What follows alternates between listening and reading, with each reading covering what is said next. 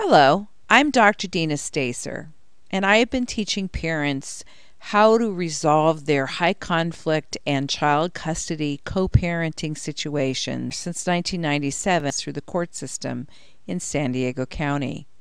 I have online co-parenting courses and I have live co-parenting courses in San Diego. And I want to help parents understand that if you are having any difficulty whatsoever with sharing the children with another parent who to you seems difficult, but the courts keep thinking, hey, you guys better get along, then you're in the right place. So I call it cooperative co-parenting and conflictual co-parenting. So let's get started and let me explain to you what co-parenting is and what it's not. Cooperative co-parenting versus conflictual co-parenting is a difference in mindset. The mindset of the courts is that all parents need to co-parent for the sake of the children. And if you could, you would, right? Counselors recommend it, judges order it, family members and friends tell you that you need to learn to get along. You need to learn to work together. After all, you loved each other once, right? And in high conflict situations, there may have been a short-term relationship. A child or two came from that relationship. People tried to make it work, but it may not have been a loving relationship from the very beginning. And it could have been an emotionally abusive or physically abusive relationship. It could have been a controlling relationship. It could have been a one-night stand. There are all sorts of variations between people. You do not have to be a husband and wife. You can also have a female or a male relationship where there are children from that relationship, and high conflict can still exist. The conflict issues are still the same. We all know that ideally we'd love to learn to work with the parents together. I mean, if you could, you would, wouldn't you? But what if you can't? So I'm going to briefly discuss that in this video. The difference between cooperative co-parenting and conflictual co-parenting, and hopefully that will help you start making changes in the way you view what you need to do to settle your case down. Ideally, if we were cooperatively co-parenting, the parents would be willing and able to work together or to agree with each other about the general child sharing issues which occur when raising your children.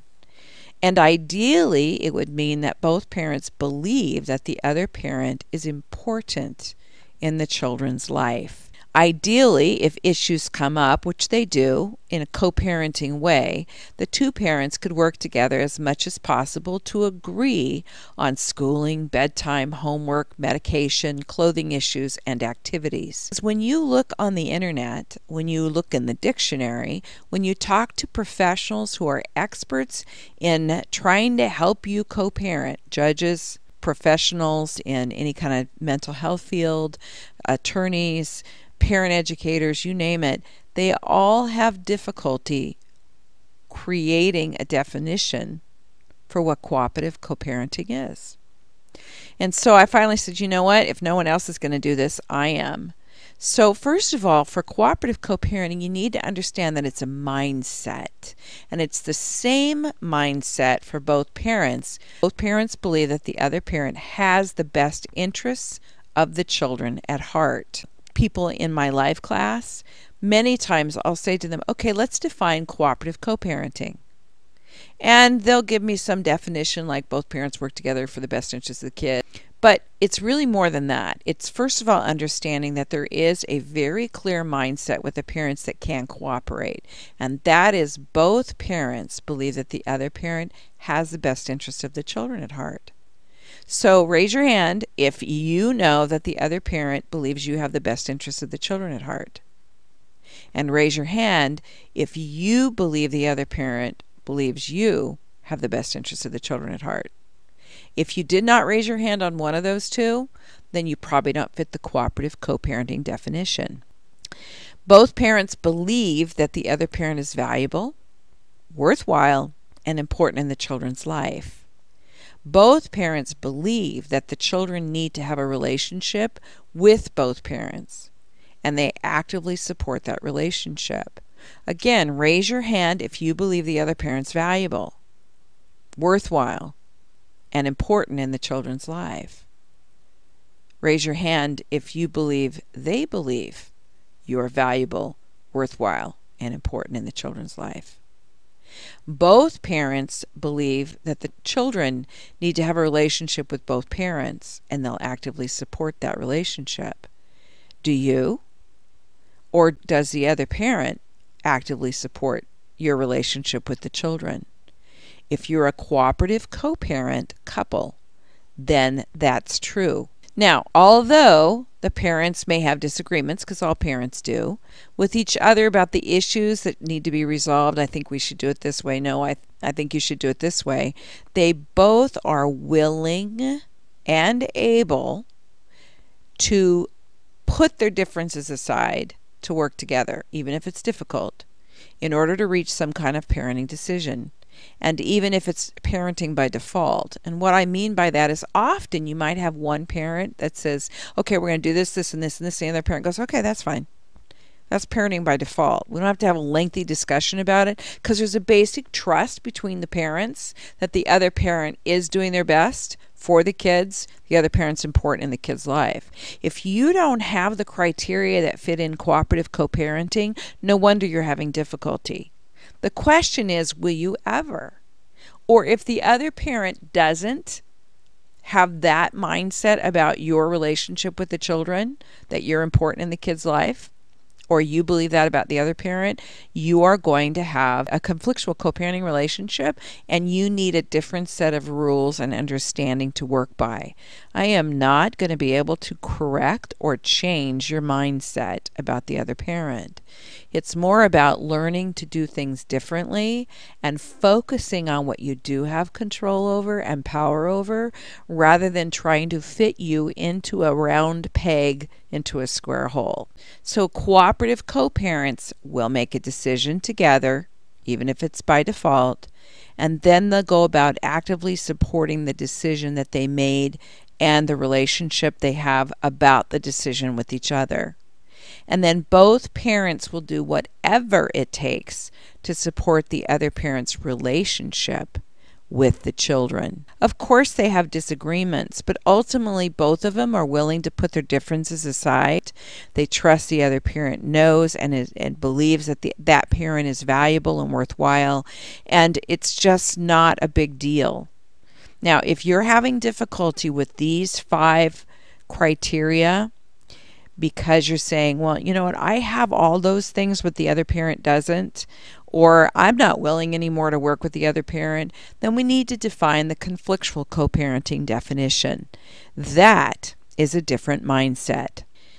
So what is the definition for conflictual co-parenting? Well, as I mentioned a second ago, it is a different mindset for one or both of the parents. Because when I start talking about the same definition in the live classes, what I find is that now we have parents raising their hand almost with every one of these criteria.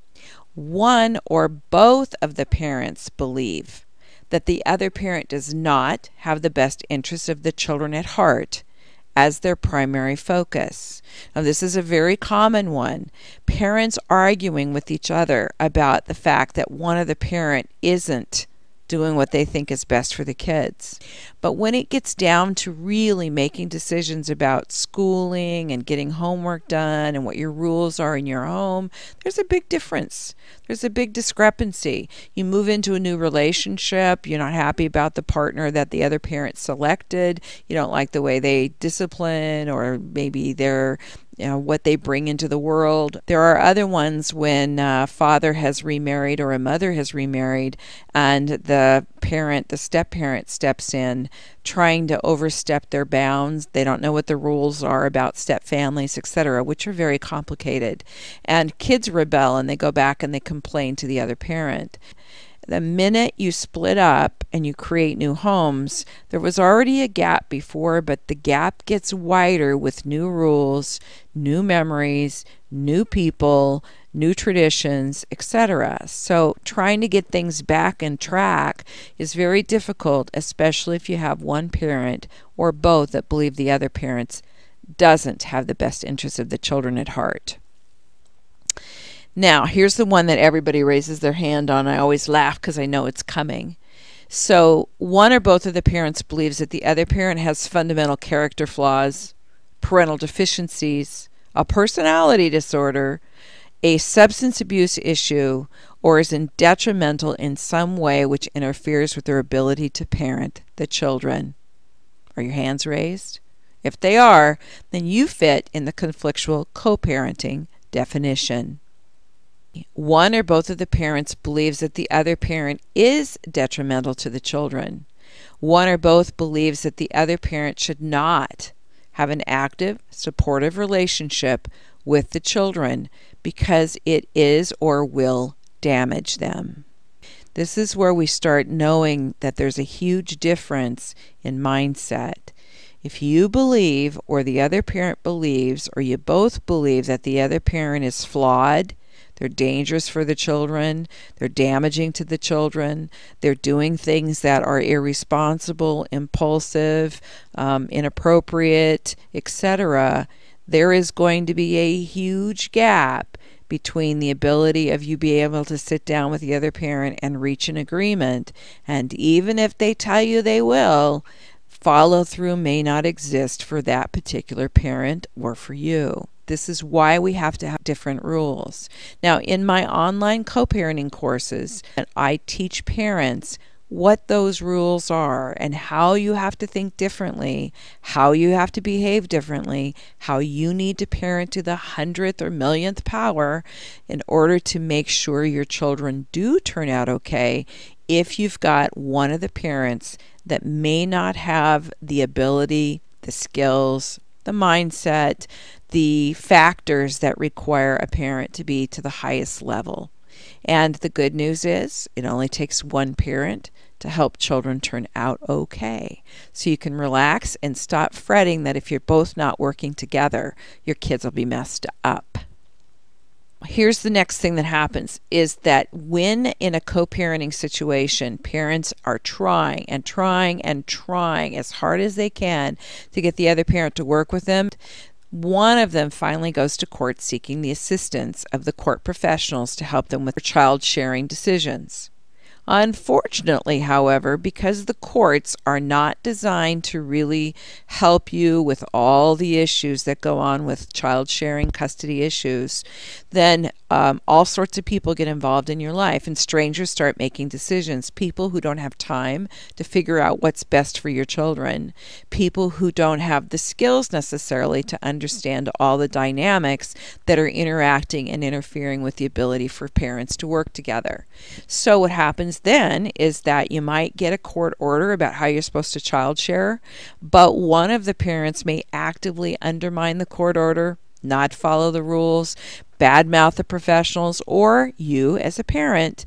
And sometimes getting into court can make things worse. Now, hopefully, you've got a really good professional or several professionals that can help you with the court system. That's why this class is in place, to help you understand what the courts do expect from you, how to get out of the court as fast as you can, because what they expect may not be what you actually have, and you need to learn the skills that you implement on your time with your children in your way without relying or expecting the courts to ever be able to give you the magic that you think originally you were going to get through the system. And last, one or both of the parents undermines the other parent's relationship with the children. They also believe that they need to protect the children from you, or you believe from the other parent, by either taking the time away from the children or getting the courts to determine that you, or you in this case, may try to get the other parent to be seen as unfit by the professionals. Now that's a bad thing in many ways. First of all, nobody in the court system wants to believe that a parent shouldn't have a right to be with their children. That parent has to prove that they are defective by doing things that are documentable. If you're trying to convince the professionals in the court that the other parent is dangerous, you don't have anything to prove it by. If there's been an emotionally abusive relationship, those are tough. And I have found that when there's been an emotionally abusive relationship, oftentimes people don't know how to articulate that up front. And so the thing gets set in concrete and everybody's pushing everybody to get along and work together, when every single time you hear their voice or see their face, you spin for 3 days. It's really hard to be good for your kids when it's lights on, no one's home for the children. So you got to understand that cooperative co-parenting is very, very, very different than conflictual co-parenting. You need a different set of rules if you fit the criteria for conflictual co-parenting. My online courses will teach you many strategies on what the mindset is, how to let go of what you can't prove, how to let go of what's wasting your life energy. If you're spending your energy trying to get the other parent to change, get better, trying to prove to the court system that your ex is a knucklehead or irresponsible, good luck. Those are tough. That's thousands of dollars down the drain. You got to understand that you alone have the power to change what you do with your children and for your children. So take one of my classes. I have a variety of different classes online. The price you pay for an attorney, the price you pay for the amount of energy and cost to go to court, whether you do it yourself or you hire professionals, whether you have plenty of money that you go burn in the court system or you're trying to manage it yourself, you're still life energy focused on the fight, not your children. I have other videos that we talk about how to do parallel parenting. I call it Mom's World, Dad's World. How to string pearls with your children and how to let go of the other parent and the fight. It is not easy to get out of the court system. It is not easy to change the way you're handling your conflict. But if you don't change it, you aren't good for your kids. And if the other parent truly has some deficiencies, if they are difficult, if they're unwilling and unable to work with you, if they're very focused on the fight, you have to be the one to let it go. So you need to learn how to work with a conflictual co-parent if you're ever going to get on with your life. Get out of the system and make sure your kids turn out okay. If you have to learn new strategies to end the conflict with the other parent and then redirect that energy you've been using for fighting to staying connected with your children. You can take parenting courses to help you with these co-parenting issues and learn how to work with a difficult co-parent at www.parentsinconflict.com/courses. And if you have any questions, contact me at doc@deenastacer.com or call me at 800-980-0434. And thank you for your time, and I wish you the best of luck with your situation.